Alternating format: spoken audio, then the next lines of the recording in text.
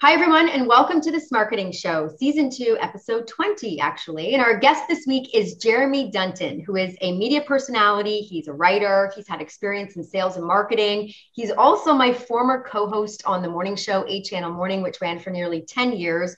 And actually, Jeremy, I would say some of my fondest career memories ever were with you next to me. So it's an honor to have you on the show today. And thank you so much for your time. Oh, no question, Cheryl. So nice to be here. So nice to be here, Cheryl. So nice to be here, Rick. And Cheryl, if you learned half of what I learned from you, I learned so much in my career, Rick, from Cheryl, just watching how she handled things. It was so wonderful to me, being so new to the business, to have someone like Cheryl there to help me along. Well, the feeling is definitely mutual. Well, let me break up this love affair here. I learned one thing today. It looks like Cheryl likes bald co-hosts, but we won't get into that. Yeah. Hey, remember I gave you that tip, Rick, where I said you want to fire it before it quits? Jeremy was the guy that actually was the one that taught me that. So there you go. Jeremy, you've had experience, as I said, in a lot of different areas, in the media, in radio, television, now in writing, which we'll talk about another day. But when you look back and think about the skills and the talents that were required for each of your roles, which were very different, what do you think was the constant skill for you that allowed you to be so successful in everything that you've done? That's a great question. I would say ability to communicate, as I hum and ha and ah there, ability to communicate, not only being able to do a good job of telling people what I want them to hear or what I want to get across, but also just as equally important, being able to listen to what they have to say. And that's a great example of my time on air with Cheryl, Rick, was about having a plan for every question all along the road and being ready to throw that plan out the window, because question 2 could lead you to something far more interesting than what you thought and what you had planned. So being able to listen and being able to express myself without question was essential in every job I've had. So folks, Jeremy, I think, is a perfect person for you to listen to because he's been on TV like Cheryl.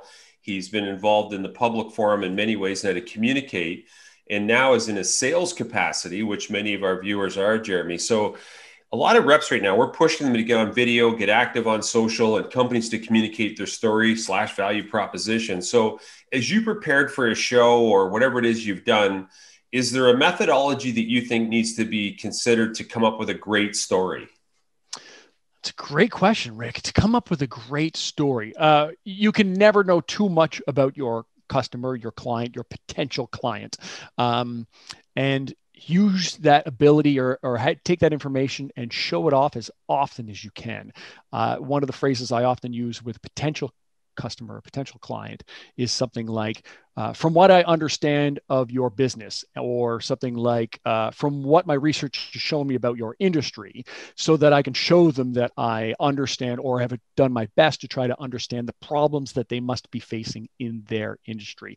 If you find an industry that's not facing any problems right now, then you're a better man than I. But I would look for all those things and find those ways to show them that I understand. My methodology would be learn as much as humanly possible about them and the issues that they're facing.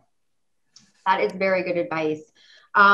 Jeremy, one of the things that we work on a lot with our clients is trying to figure out the story behind their business, which from a marketing perspective, for me, is very critical in being able to develop these materials. So what makes you different? Because oftentimes the product service is a commodity. I think for a lot of them, it's really hard to kind of take that step outside of their role and actually identify the story that's kind of organically already there. And I think that's what you do so great. And you always did when we were, telling the stories of the on-air guests that we had on the morning show every day. So what are some tips that you've learned throughout your career that could possibly help some of these business leaders and owners step outside that box and be able to identify what their origin story really is? Well, I think the first step would be what you just said there, identify. And that's a surprisingly difficult thing for a lot of companies to be able to do, is take a honest, genuine, hard look at who they are and what they do better than everybody else.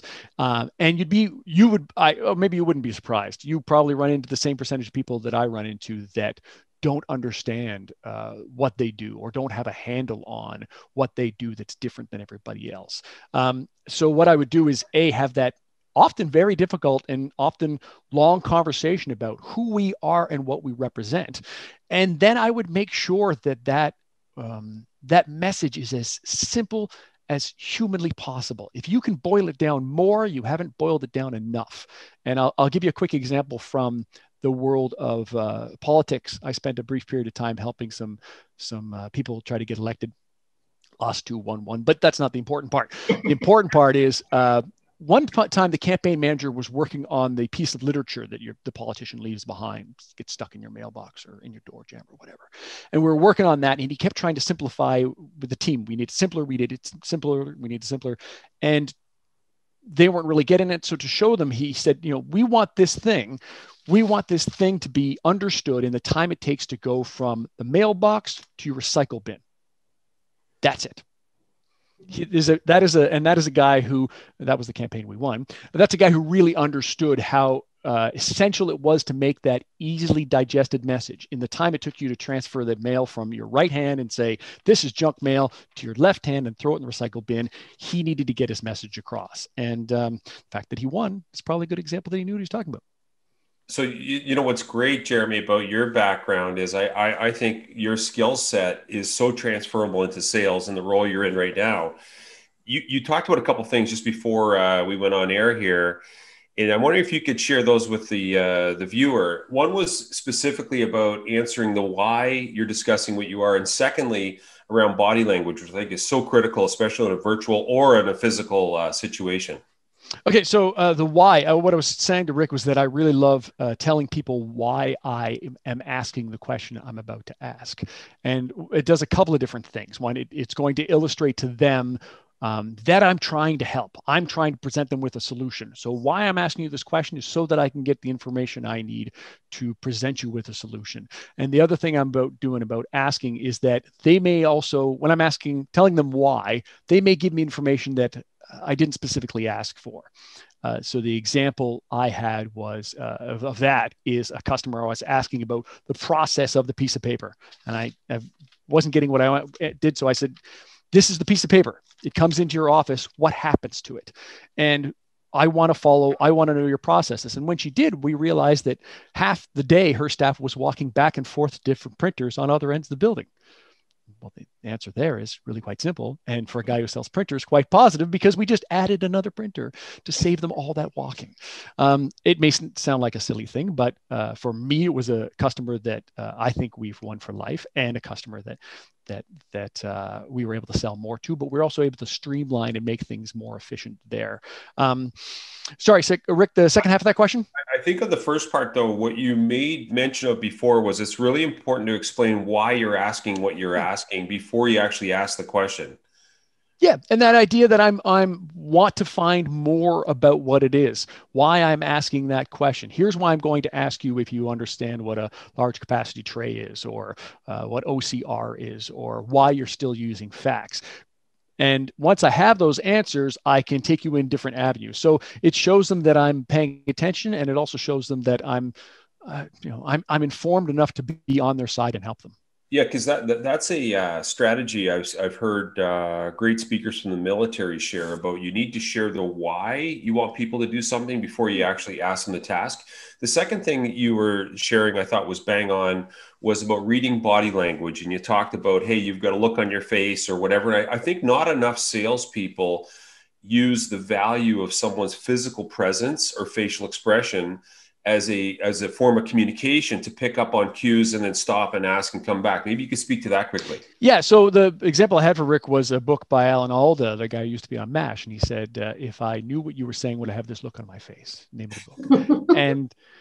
And too often we'll ignore those cues that you just mentioned there, Rick. Too often we'll ignore those cues of what people are giving us. And I don't think there's anything wrong with going back and saying, the look on your face tells me you didn't understand what OCR is, or the look on your face tells me that these numbers are just going over your head. And I don't think there's anything wrong with taking those cues, stopping the train. Sometimes, as salespeople, we get on the sales train and we're looking forward to that close. We're looking forward to sliding that piece of paper across the desk and get the signature. So I don't think there's anything wrong with stopping that train and saying, here's what I'm reading right now. Am I right? Am I wrong? Mm-hmm. I was waiting for Rick to say something about body language, but I guess I'll just let that one go. I thought for sure you had a line for me on that one. I was going to say something because it looks like you're ready to go back to your next question. Yes. I have no problem. People know exactly what I'm thinking by looking at my facial expressions 24 hours a day, 7 days a week. It's dangerous. Yep. Me That's too. either a good thing or a bad thing. I don't know. So my last question as we wrap up, Jeremy, one of the things that you and I were, I would say, trained on as being on camera talent was being able to continuously hook that audience member into sticking around for more. So as an example, we were trained on how to tease a segment coming up before a commercial break. So we might normally say, or the average person might say, hey, coming up, we're going to do some, Italian cooking with this chef. And instead we were trained to say, okay, why do people care about the Italian cooking with the chef? And instead, can we tweak that to say, we're going to save you 20 minutes on prepping for tonight's dinner? So it's being able to like really target that benefit to the viewer. And I would say that could be applied to everything that you create from a marketing perspective. I just want to get your comments on that, but also the three things that we also kind of talked about a lot when creating content is engage, inform, entertain. And if you can keep those three things in the back of your head, no matter what it is that you're creating, you're probably going to be successful. Would you agree with that? Completely.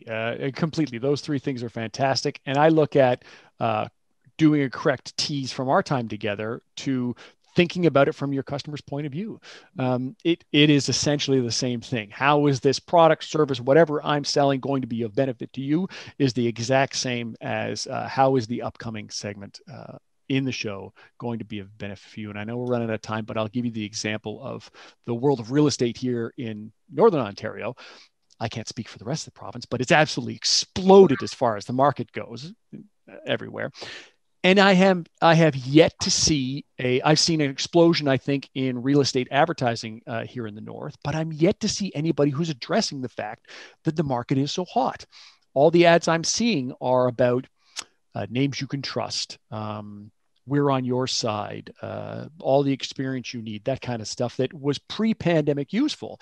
But I'm yet to see anybody who says the market is hot right now and you want me to help you get the most out of it right now. Yeah. I do not see them marketing I do not see them seeing that from an audience's point of view. I do not see them seeing it from their customer's point of view right now. And they're missing out big time, I think. Yeah, they're just resting on their laurels, right? Like they're just, I think real estate agents in this market to some extent are also a commodity because, the lifestyle and the homes will really sell themselves. So again, what's the benefit? The realtor needs to figure that out for sure. Agreed. What is the benefit for the audience? I want to see a billboard that says, the market is hot and I can help you get the most out of this. Mm-hmm. Or the market is hot and I can help you not get fleeced. Yeah. I want to see that as a customer. I want to see that point of view, not I have a name you can trust. Cheryl, I know you've already given the signal you want to wrap up, and Jeremy's got so many great ideas. I'd love to have him back because he's such a hybrid in terms of communicator guy at a high level and also understands sales and marketing.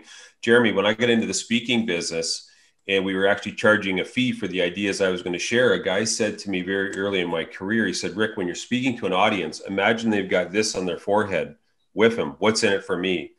And everything you do has to tie right into answering that question. So I thought your points, just for what it's worth at the beginning, about personalizing the message, letting someone know you understand their world, and then explaining the why before you ask, maybe for information, I think is just so relevant.